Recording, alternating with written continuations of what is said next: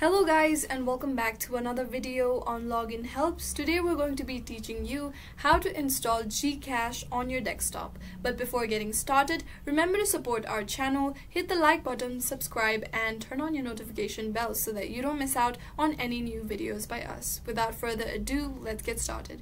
So the first thing you're going to need is a BlueStacks application on your PC.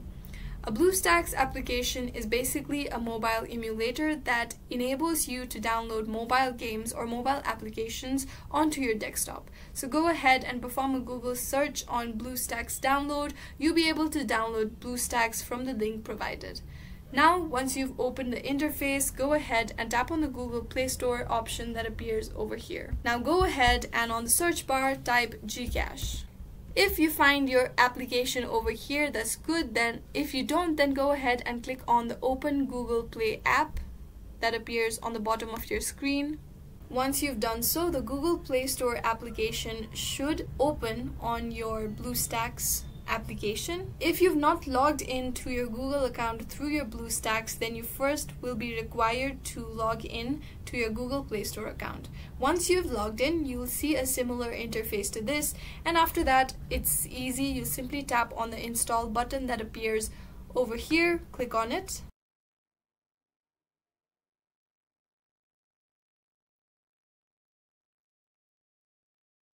After your GCash application has been installed, you can simply go ahead and tap on the My Games option that appears on the left side of your screen, and you'll be able to see the GCash application. If you tap on the three-dotted icon on GCash, when you hover over it, you'll be able to see the play option.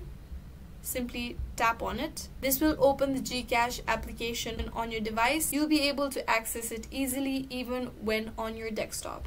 And this is how you can install GCash application on your PC. I hope this video was useful. If you have any questions, let us know in the comments down below, and thanks for watching.